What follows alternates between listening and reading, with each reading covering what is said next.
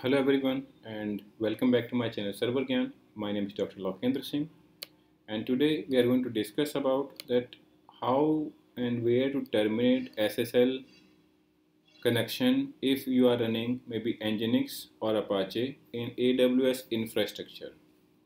So this is an important question which is usually asked by interviewer just to ensure whether you are familiar with infrastructure or not. So before starting and explaining this video, I would like to request you to please like, share and subscribe to my channel, and please do not forget to share these videos with your friends. Thank you. Okay, so as an actor, it means as a user when you hit any URL within your browser. So what happens here is request goes to DNS.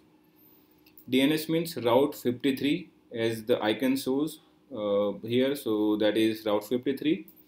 And by default DNS IP address is 10.0.0.2 in case if your CIDR address is 10.0.0.0/20. If your subnet IP address is maybe let me type in here 172.18.0.0 slash maybe 16, then your IP address will be 172.18.0.2. So this is going to be your DNS IP address. So by default this is .2 starting with your CIDR range. That could be different as well in some different scenarios, but usually by default it is given like this. So when request resolved from DNS, so we can point this elastic load balancer as a record within this.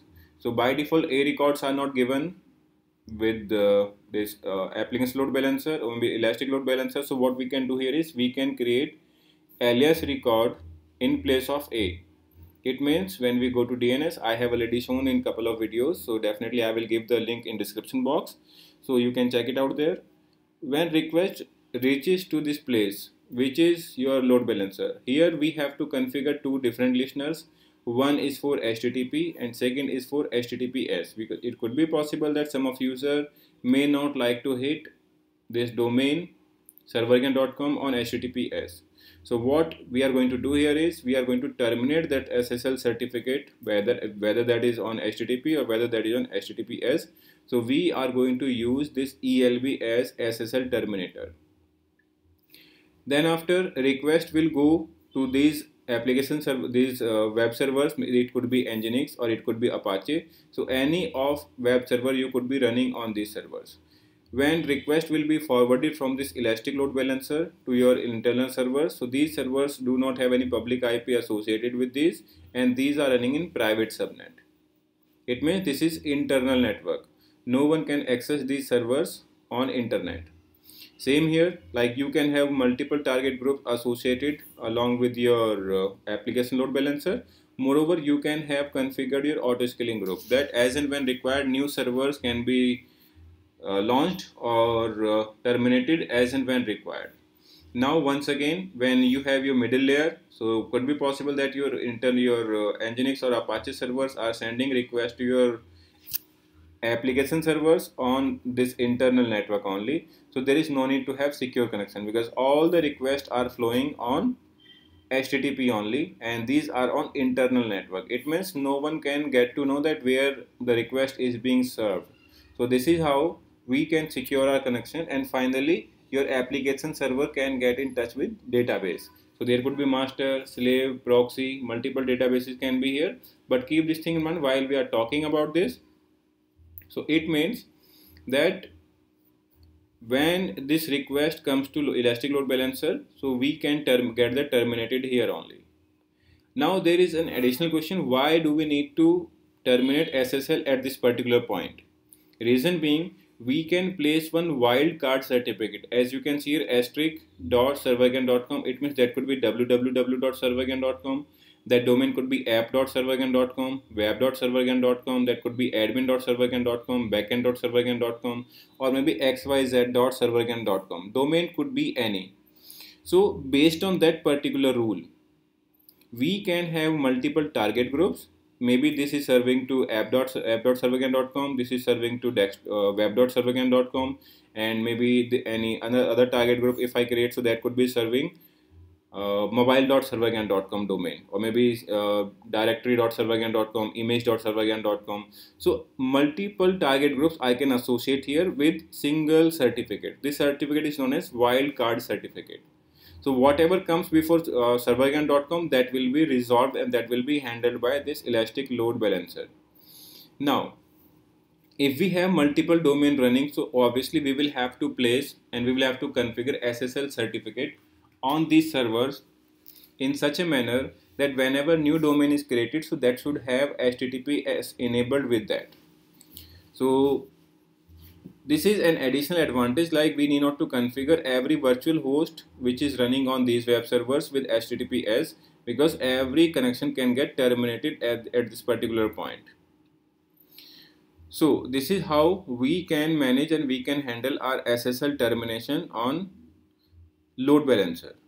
So this is an additional feature of load balancer which we can use. Now we need to create rules on both the listeners regarding our website name, maybe app.servergan.com. So if that comes, so request will be forwarded here, maybe on Nginx or maybe on Apache. So based on your target group, you can configure rules here at this particular point.